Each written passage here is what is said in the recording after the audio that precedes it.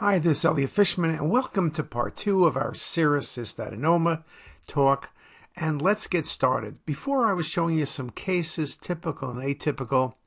Here's probably a more typical case. Complex cystic lesion, sort of mixed under 2 centimeters and over 2 centimeters cystic lesions in the head of the pancreas. Again, this case makes the point that often I find that the serous cystadenomas are easier to recognize on coronal views.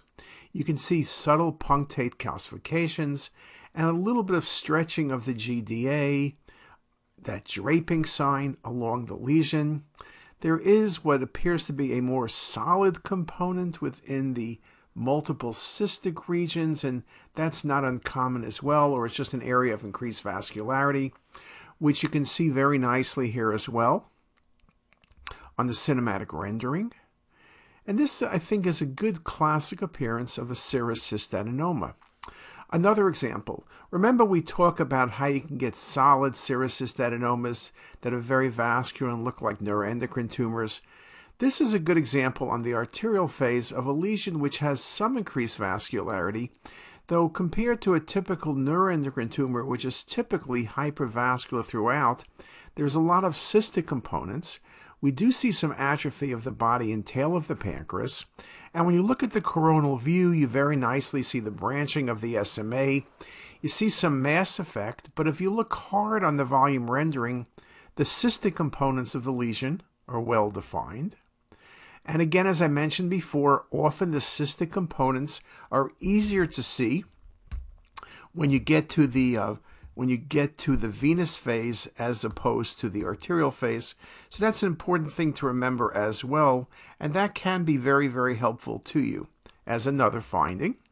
And here it is on the venous phase coronal view, particularly image on your left, but also image on your right. It kind of looks like a cluster of small cysts, well defined, very nice for a serous cystadenoma, extending toward the body of the pancreas. And again, that same appearance on some of the cinematic rendering views, very nicely shown. Again, in terms of vessels, we can see mass effect on vessels. I showed you an example and commented about scalloping on portal vein and SMV. If things are large enough, they can displace the SMA or even celiac. We talk about draping, but we don't talk about vascular invasion. There is no vascular invasion present. Now, we talk about small cysts and large cysts. We also talk about an oligocystic pattern where the lesion is just purely one big cyst. It's uncommon, but it does occur. I think oligocystics are a bit more of a challenge because you think about things like a mucinous cystic neoplasm, though typically they do have septations. We talk about side branch IPMNs, which are typically connected to the pancreatic duct, and the serous cystadenomas, the oligocystic, are typically not connected to the pancreatic duct, so that can be helpful with your differential diagnosis. And again, dilated pancreatic duct is uncommon in serous cystadenomas, though, of course, I've shown you a number of examples to make the point that it does occur. So here's a nice case, lesion body of pancreas well defined. This could be an IPMN, but I would like to see a dilated pancreatic duct, or at least a normal pancreatic duct, but communication, like IPMNs have. I don't see that. In the right age group, this could be a mucinous cystic neoplasm. It could also be a pseudocyst with the right clinical history. Again, lesion very well defined, very sharp margins, no enhancement, no septations, and no duct dilatation. Here's another patient with vague abdominal pain. There's a cystic lesion, junction, body and tail of pancreas, well defined. I would even consider a lymphoepithelial cyst here. I could consider a side branch IPMN, but again, I don't really see communication with the pancreatic duct. Well defined, it's relatively small. This was a serous cystadenoma. Now, I think because of location and history, this had fluid sampling, and that's how we got the diagnosis of serous cystadenoma. Here's another case very similar to the last one. Okay, here's one where there's faint calcification along the edge of the lesion. You're not going to see IPMNs with calcification. You're not going to see MCNs. with calcification? Let me take that back. We do see MCNs with calcification. They can be in the periphery, they can be central, they can be dense, they can be thin. So MCN would still be in the differential diagnosis. Again, making the point there is overlap, there's no dilated duct present, there's a little bit of lobulation, but you can see serous is up there in my differential, but I could not totally exclude an MCN. IPMN I don't like because I don't see communication with the pancreatic duct. Serous cystadenomas do not calcify, but again, that's a possibility in the differential diagnosis. Now, what about this case? Well, here you can see a dilated pancreatic duct and atrophy of the body and tail of pancreas, but there's a large lesion in the head of the pancreas. This lesion has not so much small cysts, right? There's no small cysts. Maybe these are large cysts, but what you're typically seeing here is the appearance of something that goes between the macrocystic and the oligocystic. Obviously not an oligocystic because those have no septations. These are large septations. Yes, this is the pancreatic head and not body and tail, but we said serous cystadenomas do occur in the head of the pancreas. And just a beautiful example of multiple septations, multiple large cystic lesions in a serous cystadenoma. Again, the distribution of septations is not the same throughout the gland, and that's something that you need to get used to. It's not a perfect cookie cutter appearance. Multiple different cystic lesions. Again, could you say this is an MCN? I would think about an MCN. Not a great location, but again, MCNs do have these linear septations, these stroma that are ovarian in nature. So MCN is a good thought. Here is the lesion very nicely shown with cinematic rendering, the multiple septations, the cystic components, and this was resected in part because of mass effect.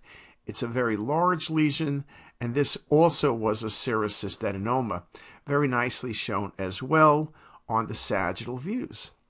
Another case, this patient had Ehlers Danlos disease. There's no increased incidence of cystic pancreatic lesions. Remember, Ehlers Danlos disease gives you aneurysms and pseudoaneurysms of multiple vessels.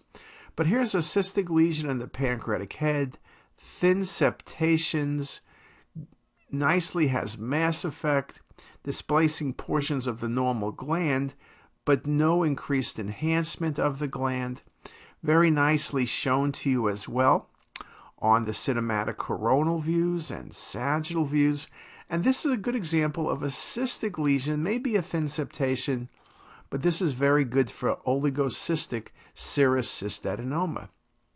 Now, challenging cases, weight loss. So now I'm thinking about malignancy, weight loss, abdominal pain. There's a large cystic lesion, tail of pancreas, but the edges are not very sharp, right? This ended up being resected because as I go through it, you'll see why, but there's no way you look at this and say benign lesion, next case. I'm worrying about a cystic lesion, an MCN maybe with malignant degeneration. Could this be a large IPMN with early carcinoma? I'm not thinking about a serous cystadenoma. Yes, the lesion is somewhat cystic, but the thing that bothers me the most is the borders of the lesion. Subtle enhancement, subtle thickening, maybe some nodularity. Yes, as you look at the venous phase, particularly on the left, I do see some of the septations, but it's very hard for me to just look at this and say serous cystadenoma. If I was being quizzed, I would throw it in there. But again, look at the borders. To me, maybe my first thought would be an MCN with a moderate to high-grade malignancy. So again, I like to show this example as some of the difficulty in making the right diagnosis. You're surely going to, at a minimum, do fluid sampling with EUS. You will eventually simply remove the lesion with a distal pancreatectomy. And everyone was very happy, particularly the patient, that they only had a serous cystadenoma. What about this case? Here we can see on the axial images, arterial phase, what looks like a cystic lesion, but here I begin to see what almost looks like cysts. You can see it on the coronal view. You can see the vessel, the GDA is draped over the lesion. The hepatic artery is draped and stretched, but there's no neovascularity. On the image on the right, the septations are better seen, and now I'm really getting a feel of those septations. In this case, there's no evidence of pancreatic duct dilatation. The body and the tail of the pancreas look great. There is the most subtle finding of scalloping along the patient's portal vein. And so here, although at first glance perhaps I wasn't thinking about a serous cystadenoma, the more you look at these images, the more images you have, the more you look at the venous, looking at the volume rendering and coronal, the more convinced you are, or pretty convinced you're dealing with a serous cystadenoma, which this indeed was. Now here's another one that looks very similar with more vascularity. Now, again, you're looking early at the lesion. Could this be a cystic neuroendocrine tumor? That's not a bad thought. The more you look at this lesion, you see the stretching of the vasculature around the lesion. With neuroendocrine tumors, you see neovascularity and the vessels are irregular. You don't see vessels simply stretched. Stretching of vessels is mass effect but doesn't show an aggressive nature. Beautiful example on the MIP imaging show you the stretching of the vessels, and then as you go to the venous phase, you begin to see the stretching. You don't see the vessels, obviously, they kind of become isodense at this point, but the septations, here you can see very well-defined lesion with septations. Again, I could think about an MCN, but doesn't look like that. I could think about my initial thoughts of a neuroendocrine tumor. It's very well defined, and there is some rim enhancement.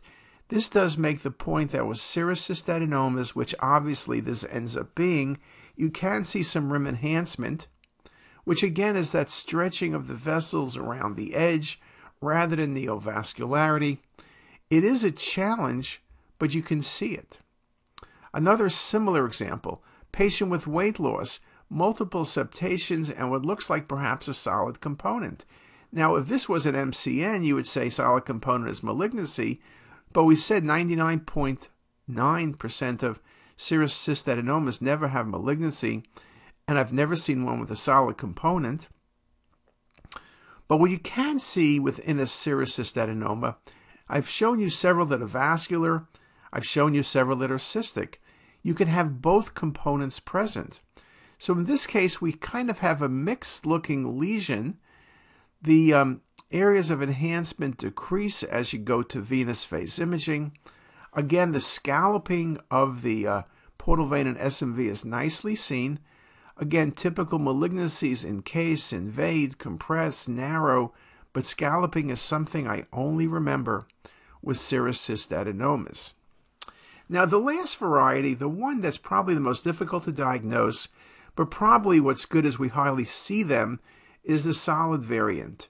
The solid variant really looks like a neuroendocrine tumor or another solid mass, but typically a neuroendocrine tumor. Here's a mass in the region of the body of the pancreas, and to me, there's a neuroendocrine tumor. There's no dilated pancreatic duct present. And I'll show you a few more images, but this ends up being, to everyone's happiness, a serous cystadenoma. Again, a vascular lesion in the body of the pancreas. Metastasis from renal cell carcinoma, if the patient had a renal cell carcinoma. You can think about other Mets, melanoma, that are also can be vascular, though it's typically renal cell. We could talk about some type of neuroendocrine tumor. That's what I'm focusing on. But I want to tell you that serous cystadenomas have a range of appearances, and this vascular lesion ended up being a serous cystadenoma solid type, very vascular. A very atypical, very unusual appearance, but this is one of my best examples. Fortunately, we don't see this very often because I promise you, I would have called this a neuroendocrine tumor, and I would not have said neuroendocrine tumor cannot rule out solid serous cystadenoma. You can see the lesion washes out nicely in the venous phase, but of course, neuroendocrine tumors wash out. So that really is not going to help you all that much. There's no invasion, but a lot of neuroendocrine tumors simply push and do not invade, particularly when they're only in the 3 to 4 centimeter range. Now here's another variant. Same thing, this solid variant, which can be very difficult. You look at the body and tail of the pancreas, there's a mass at the junction. It's not as vascular as the prior case, but there's some vascularity. There's no dilated duct, but there's mass effect. There is some cystic components, but it looks like a solid lesion to me, looking across the arterial phase imaging. Here it is on the venous phase, almost becomes isodense, which kind of makes you worry. Serous Cystadenoma typically are better seen on venous. The cystic components, the septations, are all better seen. Here it looks like a solid mass. I would worry perhaps we have a neuroendocrine tumor that wasn't supervascular and now has become isodense and almost hard to see when you look at the coronal view. We look at some of the volume rendering, which shows the imaging and the mass a little bit better. But again, it's a tough call even on the cinematic. And this was a solid type serous cystadenoma, not as vascular as the prior study, but vascular enough and that it becomes isodense as you get to venous phase. Here it is on the arterial phase with cinematic. You can see what looks like maybe a neuroendocrine tumor with peripheral enhancement, but again, the isodense kind of bothers me. Neuroendocrine tumors can become isodense, so I would worry about a malignancy here. Could I be thinking about an atypical adenocarcinoma of the pancreas? Usually adenocarcinomas become better seen on venous than arterial, but I still would consider that, and surely my first thought is not going to be in the serous cystadenoma category, and just a really nice example. Now the next thing I want to speak about is pancreatic calcifications and looking at some of the patterns with serous cystadenoma. But it looks like I've used a chunk of my time, and why don't we get started with the calcifications in the part 3 of the series. See you in a few moments. If you like this video, make sure to subscribe to the CTisus YouTube channel. You can also visit us at ctisus.com for even more videos, plus quizzes, pearls, protocols, and oh so much more. We're also in the App Store and have well over a dozen apps for iPhone and iPad, all completely free. Thanks for watching.